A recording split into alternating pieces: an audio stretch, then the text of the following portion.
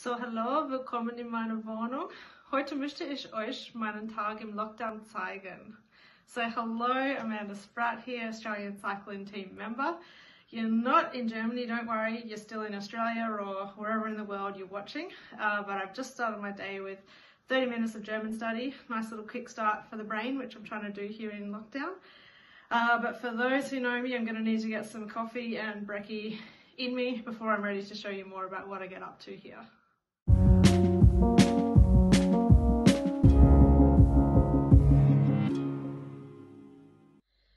So I'm back, I've had my coffee. I think my dad is still scarred from trying to talk to me pre-coffee earlier in the year. So sorry Dad, hi, I know you're watching. I guess we have to learn things the hard way sometimes.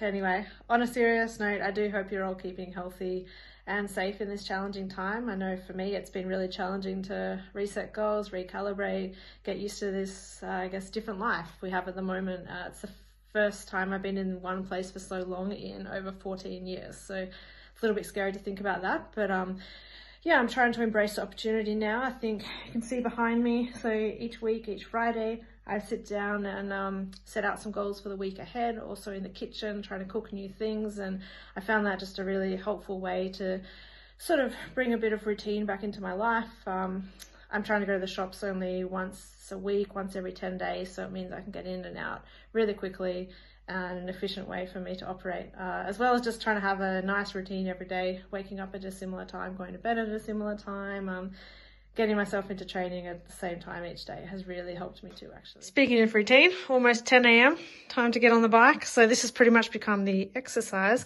bike room. So Zwift is set up, ready to go. This morning we have a community chase, aka handicap on Zwift. So time to get kitted up and go.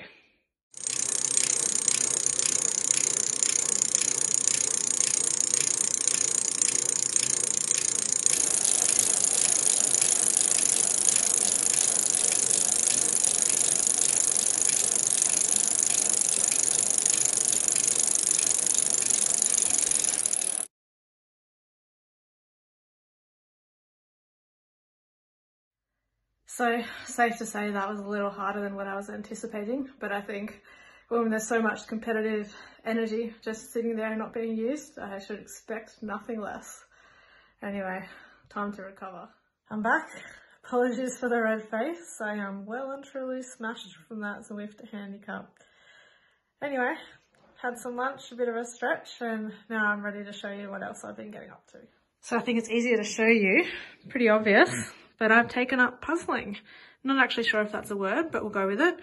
This is the latest one, and as you can see, there are a lot of the same colour left. So it is testing the patience, that's for sure. But anyway, the other thing I'd like to do is learn about the puzzles that I'm doing. So this is the Eiger, Jungfrau and Münch in Switzerland. And Jungfrau is the highest point in Europe that you can travel to by train. So there's some handy trivia for you. These are the other puzzles that we've done. So this is Dresden, the Frauenkirche, so the old part of Dresden, Germany. And this one was called Mediterranean Places. So truth be told, I got this one because I thought it would be easier because there are a lot of colours. Turns out it wasn't. Anyway, this is the next one waiting to be done. So I'm sure I'll have a few more grey hairs after that one too. So safe to say, this is keeping me fairly busy here in lockdown.